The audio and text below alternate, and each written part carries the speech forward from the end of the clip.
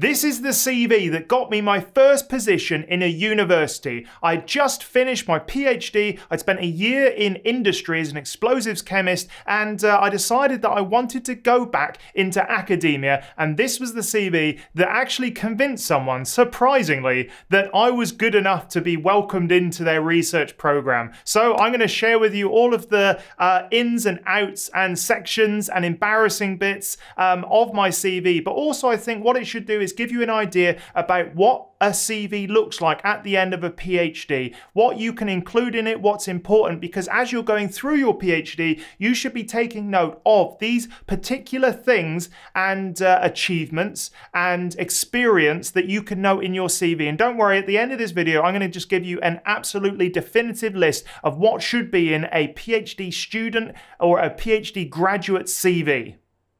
Here it is in all its glory.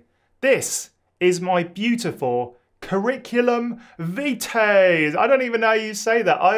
It's Latin, I assume, but okay, CV, you get it. There's me, Dr. Andrew John Stapleton, and then straight up the front, personal details. I don't know why they were included, but I've blanked them out so you can't come find me. Overall, career goals and ambitions. We'll get into the details as we go along. Qualifications, current employer, research experience, undergraduate experience, undergraduate research, any scholarships I got, publications in peer-reviewed journals, conference publication and output, my lab skills, undergraduate research, computer skills, other skills, so many skills, teaching experience, interests and hobbies. What on earth was I thinking? And then we've got referees down the bottom. So first of all, one thing I want to point out is how ugly this CV is. Look, anything in academia, it doesn't have to be pretty, it just has to be functional. And that's kind of like the, I guess, the motto by which I've decided to live my life. So let's have a look. So, career goals and ambitions, this first section. I guess what I really wanted to achieve with this was to talk about my, my career ambitions, but importantly, how that related to the job I was going for. So I was applying for a postdoc position, and it was looking at transparent electrodes for solar cells, which I'd done during my PhD. So here we are in 3 sentences or 3 lines. This is what I decided. The first thing people should know about me. I have a varied research history. Oh, yuck.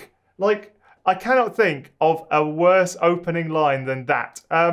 It's just so broad. I should have gone in with something much more like, much more solid, much more concrete. But okay, with strong with a strong background in colloid and surface chemistry and organic photovoltaic devices. Okay, so that should have been up front. That should have just been, I am a research scientist with a strong background in blah. I wish to apply, oh, so formal, Andy. I wish to apply my chemical education. What on earth does chemical education mean? You know, my skills and experience, I guess, in a research environment to improve the areas of OPV devices, which should have been abbreviated up here so that people know what that's all about. Overcoming problems with practical applications. Oh, marketing 101 for my PhD experience and skills. Okay. So I'm not sure that I really achieved what I wanted to achieve, but clearly it was good enough. And importantly, this top section, I always change for each job that I went for. So that's probably why it was a little bit weird. I didn't really really do my best at making sure that was aligned with the job. So yeah, this bit, it should be the most powerful bit, and it was just not really that at all. So yeah, anyway, make sure that the first thing people read about you, if you are going to include a career goals thing, is actually interesting and impactful. All right, then we go to the boring stuff. At this point, I'd done my PhD, and here's my honors as well, just to show where I'd come from. There's no point in including your undergraduate. They kind of know you've graduated. So if you've got, you know, a master's or a PhD, those are really the important things. This is like checking a box, ticking a box for the people in HR and the people that are going to employ you. So don't worry too much about including all of your qualifications, just the most relevant ones to the job you're going for. And in this case, it was my 2 postgrads, so my PhD and my master's. So there we are. That's where they all are. Aren't they great? Current employment, I was at Dyno Nobel. I'd been there for about a year at this point. And key roles. Okay, overall, yeah, that's fine. That has to be in there. It's part of the box ticking. And then research experience. Because I was going for a research position, it had to be that I included the appropriate research. Now, it can get a little bit too long, so don't include too much when you're doing this, but just like a couple of sentences or a couple of like a paragraph per research experience. So here we are, postgraduate research. This was my PhD.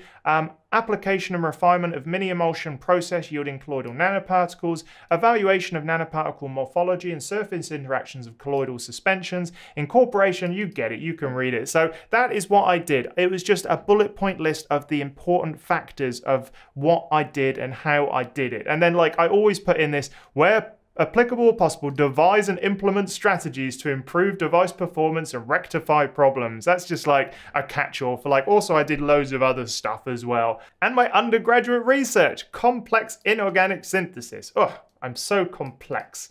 Of metal substituted polyoxymetallate anions characterized with phosphorus, NMR. Nice. So there we are. There's all of the kind of most important parts about your research experience. If you're going for something academic, that is absolutely what needs to be in there. But I'm going to share with you in a moment my CV that I had when I was trying to transition into science communication sort of jobs and areas and applying for those sort of roles. And it's very, very different. So yeah, you'll see how the CV has to be changed to match what you're actually doing. So let's continue. Scholarships.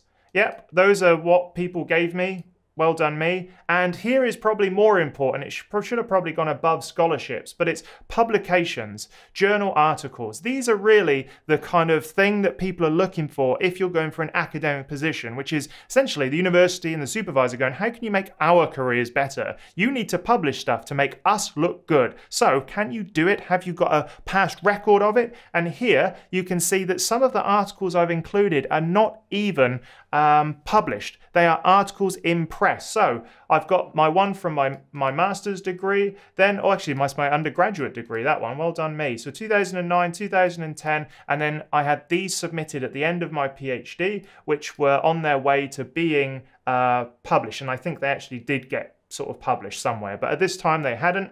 And then at the time, I'd sort of like been to a number of different publications. I've been to one in the UK, in Australia, and also people had been sort of like giving presentations that included my work. A little bit cheeky, if you ask me, to include these, because Boffy really did that, whereas I didn't. But that's okay, because yeah, maybe it shouldn't have been in there, but I was just trying, oh, it's a different text as well. That's no good, Stapleton.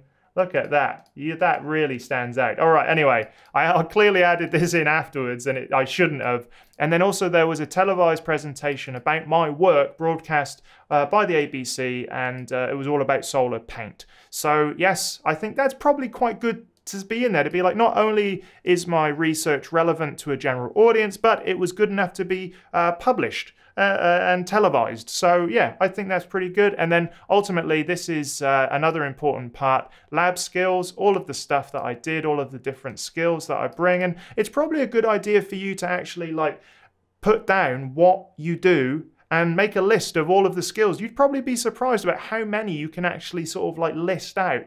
And I probably should have just put this in 2 columns because, you know, and then undergraduate research, lab skills. I should have put that next to each other. Computer skills. If there's anything special that you do, remember to include the package, the program. So here, theoretical computational investigations using Gaussian and Spartan. I don't even remember doing, no, I do remember doing that. I don't remember how to use them now. And then LaTeX and Microsoft Office, blah, blah, and all the normal stuff. Great. And other skills. At this point, I'd got some pretty weird skills with senior first aid and also unsupervised handling license of security sensitive ammonium nitrate. Suspicious. And also teaching experience. Well, teaching experience should have probably gone up a little bit because I'm saying in this academic role that, yeah, you know, I can actually teach and I have taught. So I guess what I'm getting with all this is there's a certain sort of like priority, and you should put all of the stuff that's more relevant to the job you're applying for above all of the other stuff that is just like a little bit box ticky. You know, qualification, sure, at the top, but then think about what would actually impress people and put the biggest and most important things first and go down in decreasing order. And then interests and hobbies, right. I don't know if that should be there. I mean, really, my interest was like, you know, laying down and not doing very much. So here I try to impress people. I don't know why this is even here. I think this is a throwback from when I had my first ever job in a department store in Plymouth. So yeah, look, maybe this doesn't have to be in there. Teaching and playing percussion for Newcastle salsa and samba bands. Boom. Look at me. I was in... Fun fact, I was in Newcastle's premier salsa band called Chunky Salsa. Yuck. That was a bad name. I didn't choose it. I had an idea for another one, but not good, is it? And then referees. That goes at the end. Great. So there we are. There's my CV. I think the important thing is that it should go from most important to least important. And really, you want to hit the reviewer, the person looking at this CV in the face immediately with the most relevant information. And I don't think I achieved this necessarily, but I got the job anyway because my skills were so closely related to the PhD I just done, and obviously now the research position I was going into. Like, it was an amazing match. Like, it was just so perfect, and I think that's the primary reason why they kind of started to, you know, call me in for an interview and that sort of stuff. All right, I just want to show you very quickly how CVs change depending on what you are applying for. Here is my science communicator CV, and you can see, first of all, much nicer formatted. It's actually, it can be printed out in black and white with no issues. And here you'll see that the focus, and I think I've done it much better in this CV, the focus is on the science communication aspects and less about the pure academic kind of like qualifications and outputs that I've sort of achieved. So here, education, yeah, you know, Doctor of Philosophy, Masters, that stays the same. But importantly, my education at this point, it should also be pointed out that I did a video production course at TAFE SA, and I did an introduction to radio at Australian Radio School, because I was trying my hand at being a bit of a radio presenter. And then professional experience. So here you can see it's not in chronological order. And in fact, like, I've got my science communicator stuff right up front. Well done me, putting all of the most relevant stuff right at the very top. And here I've got workshops, you know, science writing, video production, science communication, columnist for Australian Quarterly, freelance writer and podcaster for Science Alert, Cosmos, ABC Radio National, MIT, which I'll link below, and Australia's Science Channel, producer and presenter of Published Perishable Podcast, my podcast, which was running for 5 years, and Percussive, Science and Percussion Workshops. Bit of a stretch to try to include science and percussion together, but I did it nonetheless. And then my experience, you know, Cosmos magazine intern, and then this is where I couldn't hide behind the fact that I was essentially a lab monkey. So there it all was, one page, and like I said, I did it much better on this one. Publications, this is where it really changes. So instead of putting all of my academic outputs, all I have to say here is 15 peer-reviewed, you know, papers and 6 international conference publications. They can ask more later if they want, but then here, this is the most important thing, science communication outputs. I should probably have put that at the top, but Australia Science Channel host, content producer, Radio National, Occam Razor, Science Alert, weekly articles, Cosmos Magazine, Australasian Science, blogger, RIO's video blog competition. That was a great video. I can share it with you. TEDx presentation. Anyway, so there we have it, awards and honors, all of the stuff that I got, content production and IT skills, because this one was really about producing different content for different science communication channels. And then obviously I've got my referees, and notice they're not academic at all. They are the editor at Science Alert at the time, Australia's editor, Bill Condy, and then Matt Salia, which was my sort of like director at the New Venture Institute at Flinders University, where I had my startup, my science communication startup. So I was matching the people that they were going to talk to the skills that I wanted to sort of show. So I think this is a perfect example of matching the CV to what you're actually trying to get, the job you're trying to get. And the fluff is cut out of this, because the fluff can go in the application letter, in the cover letter, in the, you know, addressing the criteria, which is a whole nother pain in the ass. But overall, this is what really, you know, a CV should look like. If you're getting outside of academia, leave all of the academic stuff behind and really focus on the skills that you've built and the evidence you've got to actually address the thing that you're applying for. I think that's the most important thing. All right, there we are. There are my 2 academic and non-academic CVs. So as a PhD student and someone looking to get a job after your PhD, what should you include and what should you keep track of? Well, essentially, it's this list. Keep track of your education. That one's easy. Keep track of your research interests and also what you do in each role. If you're doing a separate project for someone, just make a little list of what you actually do and the skills that you've got. Any awards you get. So applying for awards is a massive pain in the bum, and it can be sort of like a little bit disheartening when you don't get them, even though you feel like you should. But keep applying for different awards. Anything that can make you stand out, I think, is perfect. So yeah. Go for it. Why not? Get people. Look, here's a little secret. So I actually used to find awards that people had to use to nominate me for. And I used to go to my supervisor and be like, can you nominate me for this award? And they were like, sure. And that is how you get more awards in your belt. I actually did all of the paperwork for it, and they just had to sign off on it and check and put their own little personal details. I don't know if that's ethical, but that's what I did.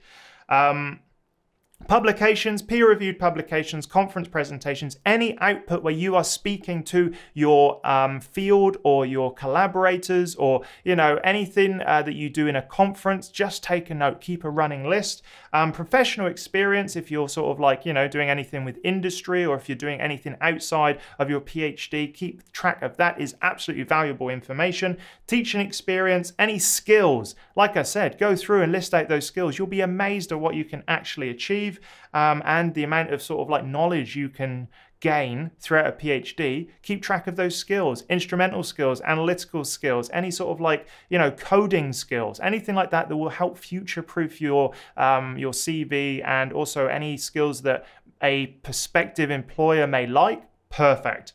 And references. Make sure you speak to your references beforehand. It was one top tip someone once gave to me, which was just call up your references and just say, would you be willing to be a reference for me? Because sometimes they don't want like a little bit of call out of the blue, you know. And also, if you apply for a job, just let them know. Send them an email being like, hi, I've just applied for this job. Maybe you'll get a call, just a heads up. And I think that is a nice way. They're expecting it. They're still in the loop. Yeah, it's better than, you know, someone calling up and then being like, who? Who is this? Why are you calling me?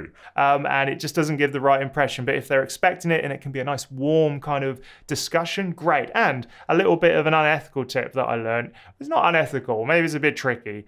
Essentially, you get one of your friends to call up your referees and ask them about you. And if they're not very good at giving you, like, you know, showing you off in your best light, probably swap them out for someone that is. So get one of your friends to call them up and ask some questions about you and see if they're actually any good at it. There's a top tip for you. All right, done. So there we have it. There is the CV that managed to get me my first job at a university after my PhD, and all of the things that you should keep track of during your PhD so that you can put your best foot forward. Let me know in the comments what you would add, and also go check out academiainsider.com. That's my project where I've got my ebook, the Ultimate Academic Writing Toolkit, as well as the PhD Survival Guide, and my Insider Forum as well. And that's it. I'll see you in the next video.